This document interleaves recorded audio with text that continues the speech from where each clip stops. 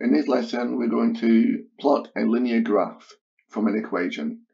So we have the equation y is equal to x plus 5, and we know a coordinate pair is made up of an x and a y value. So we're going to use these values of x by substituting them into this equation, and we will get the value of y. So we'll begin when x is equal to 0, which is here. Y is equal to x plus 5. Y is equal to 0 plus 5. So y will equal 5.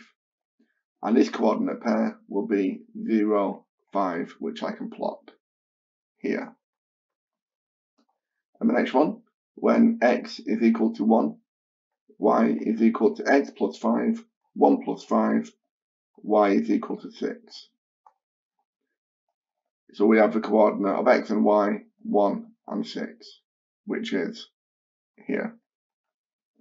And the next one, when x is equal to 2, we have y is equal to 2 plus 5, y is equal to 7. So now we can see a pattern of 5, 6, 7 and 8. So the next pair will be 3 and 8. And going the other way, going this way, we will be taking away 1. So 4, 3 and 2. We can check this works. Y is equal to negative 3 add 5. Y does equal 2. So we can plot these coordinates on the grid. So now we'll draw a line through these coordinate pairs.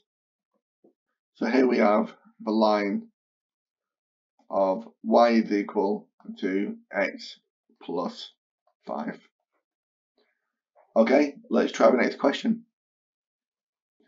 So do you want to try and plot the graph of y is equal to 2x plus 3 between the ranges of x from negative 3 to positive 3 by pausing the video, and you can resume it when you're ready. Okay, so let's start with when x is equal to 0. We have y is equal to 2 lots of 0, 2 times 0 plus 3. Y is equal to 0 plus 3, y is equal to 3. So when x is 0, y is 3. So our coordinate pair of x and y is 0, 3, which is here. And the next one, when x is equal to 1, y is equal to 2 multiplied by x, which is 1 plus 3. Y is equal to 2 plus 3, y is equal to 5. So when x is 1, y is 5.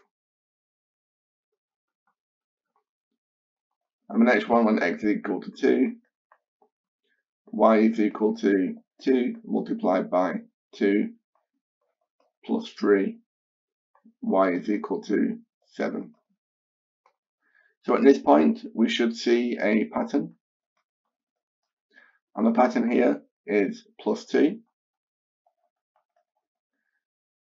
This is because of this value here, which we call the coefficient of x, or the multiple of x. So when x is 3, you can see 7 add 2, y will be 9. So we can plot these points.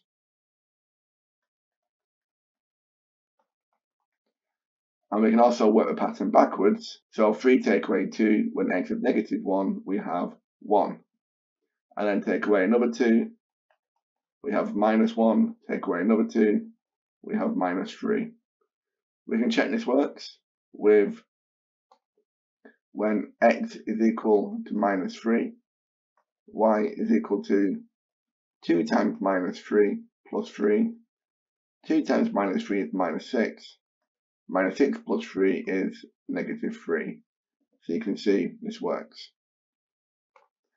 So we'll plot our coordinate pairs. And then we'll join them together with a straight line. So here we have the line y is equal to 2x plus 3. Thank you for watching. I hope you found that useful. Thanks again and take care.